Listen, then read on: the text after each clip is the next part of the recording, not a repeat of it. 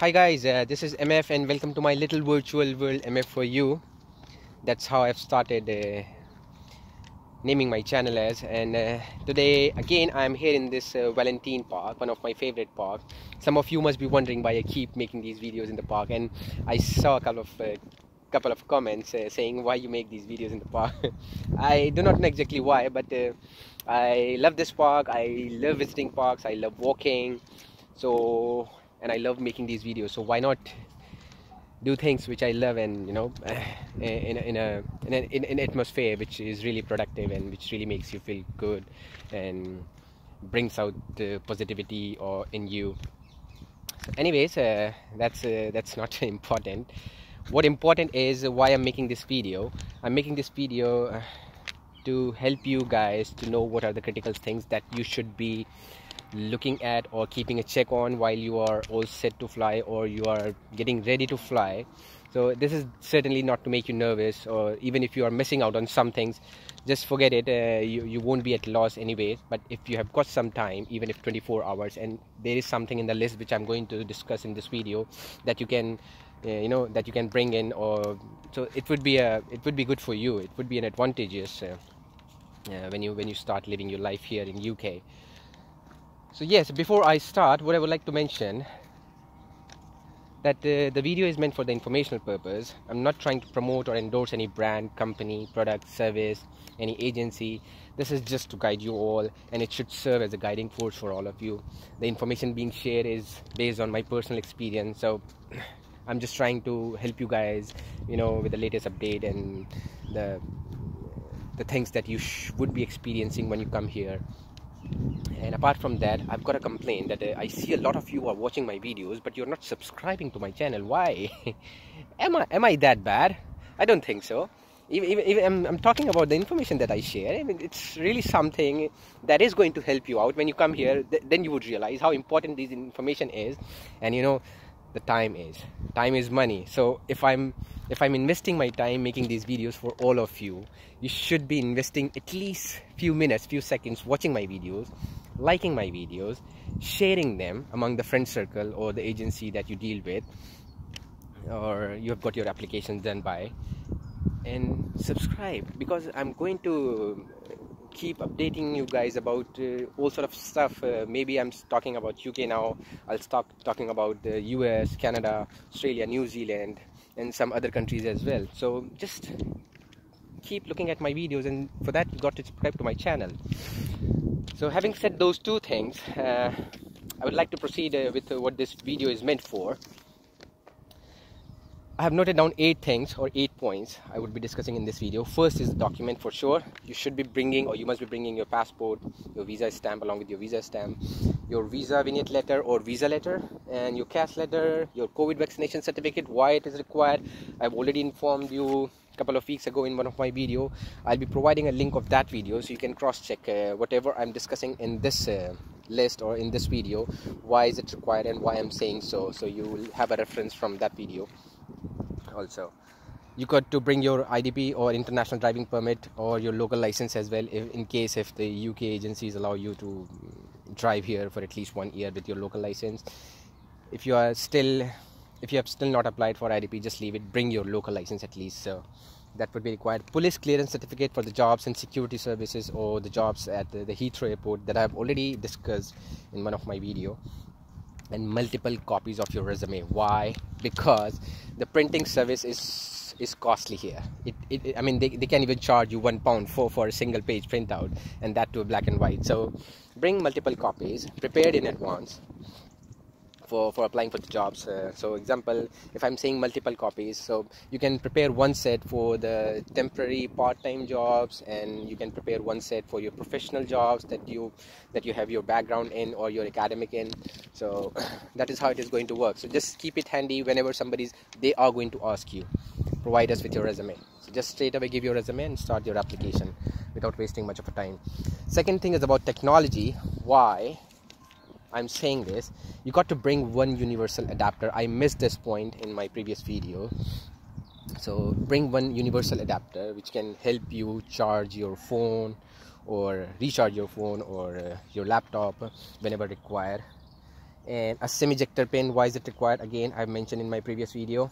A power bank, a reasonably good capacity power bank, maybe around 10,000 mAh capacity. Okay, so that should be about technology. Third point is about money. I know a lot of you must be bringing your 4X or Neo card from your respective countries. You can bring as much money as you want, but do not bring more than 5 to 6,000, because I believe that you won't be able to pay your fees via using your 4X card. But certainly you can use it for your daily commute, for your expenses, for paying at different stores. That should be fine, and I believe that's not going to charge, and depends upon what 4X card or what Neo card are you using. Mine didn't levi any charge on transactions that I was doing here, and you can also withdraw money. Initial few transactions are free of cost, I believe, for certain cards. So that is the amount that you can bring in your 4X card. And as far as cash is concerned, since a lot of you must be paying your rent and deposit in advance, or when you come here, so you should be ready with like close to 1,500 to 2,000 pounds, which includes your rent plus deposit for a month. So that is why that cash is required, plus 500 pound over and above for your miscellaneous expenses, maybe for your commute, for your grocery and some other stuff, in case if you have something to buy. So that 500 pound would be more than enough. And also when you travel from airport to your respective places, so that is what that 500 is for. So that was about money. The fourth point is about clothing. It's going to be winter when you come here, so we are almost in the transition phase.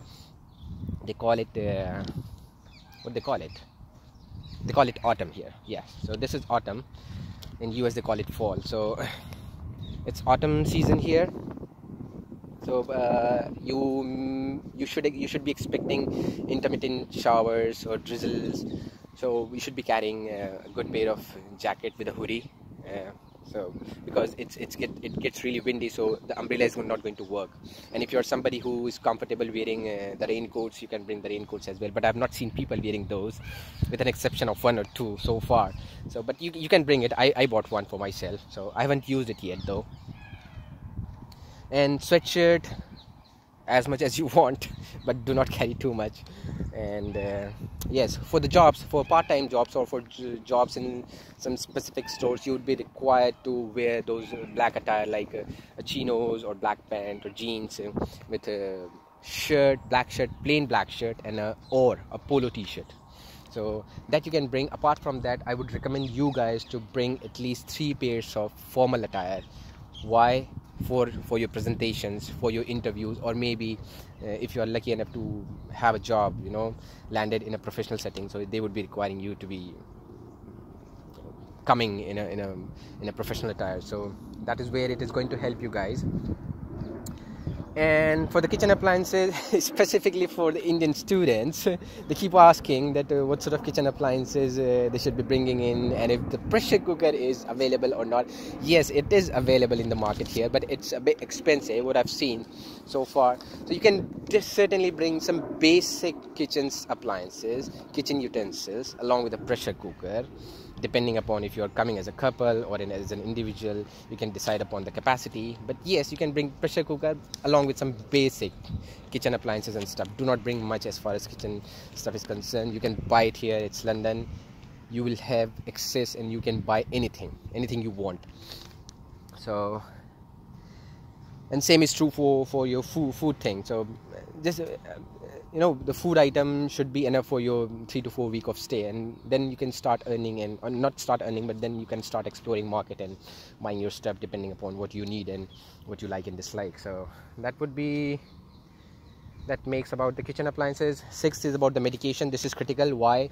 You can bring in the over-the-counter medications as much as it is reasonable, not too much, because if it's too much, then for example, anti-allergic medications, you can bring some antiseptic creams you would be requiring just in case if something happened. So do not bring in much quantity. It should be reasonable to justify that it is for your use only, and you are not going to sell it or do some commercial activity with those. So I hope you get it. And for the drugs for which a medical prescription is required from a medical practitioner or a registered practitioner or a doctor, you must be carrying a prescription along with the the invoice wherever you have bought those medications from. And you can bring one basic first aid kit just in case if emergency arises. You never know, right? So you can bring that as well. Seventh is about the personal hygiene and personal grooming stuff.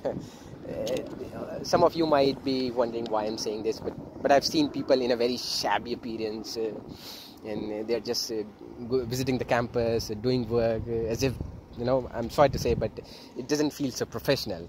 So you should be carrying your personal hygiene and personal grooming stuff, which is good for a month again, I would say. And eighth, which is the most important among all the points that I've discussed so far, is bring a lot of confidence, positivity, and a sense of professionalism. So why I'm saying that, you're not representing yourself as an individual when you come here, be it the place of your stay, the place of your learning, the place of your work. You really got to be professional. You're representing your country, your community, your ethnicity as a whole. So that is where, you develop yourself, not just an